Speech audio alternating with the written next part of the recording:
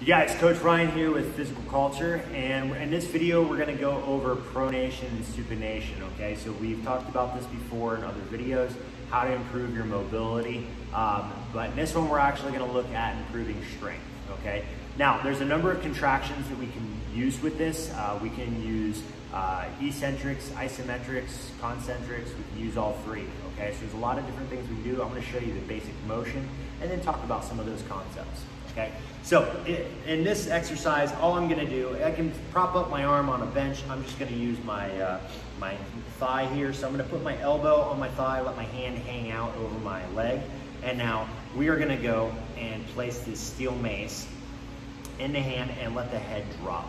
Okay, now all I'm doing is keeping the elbow fixed and then rotating up to a neutral point and then letting it rotate down. So this is going to be eccentric and concentric. Okay, we're going back and forth. Now the further I move the head of the mace away, the more it's going, that's a longer lever arm, so it's going to load this tissue more. It's going to become slightly harder to control. Okay, so this is eccentric and concentric. Now, if you're following a program, I've outlined on that program what you should be doing. Okay, generally what I'm going to have you do is work with eccentrics and isometrics. Okay, so on this one, if I'm going eccentric, I'm just working on the lowering portion. So if I want to work on supination, I'm fighting this mace on the way down. So strong grip from my pinky, or I'm sorry, from my thumb down to my pinky. I don't want to be loose letting this pinky come off.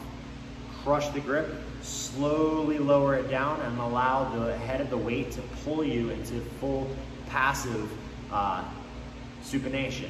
Okay, once I get all the way down, a concentric would be lifting back up. If it's a true eccentric, it should be a greater load than what I can lift concentrically. So I'm simply going to take the tail end and then assist back to that starting position.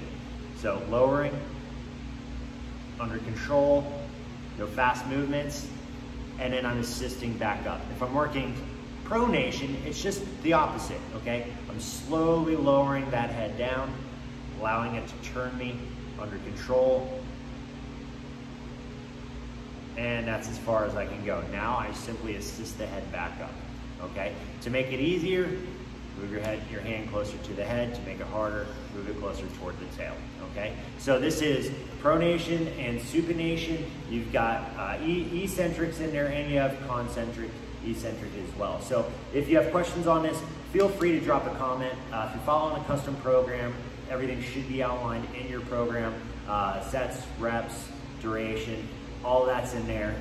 But if you do have questions, feel free to hit me up on the app. If you're not currently doing a program with me and you have questions on it and you just want to move, feel, and perform your best, feel free to reach out. I'm more than happy to help you achieve your goals. Thanks for watching, guys.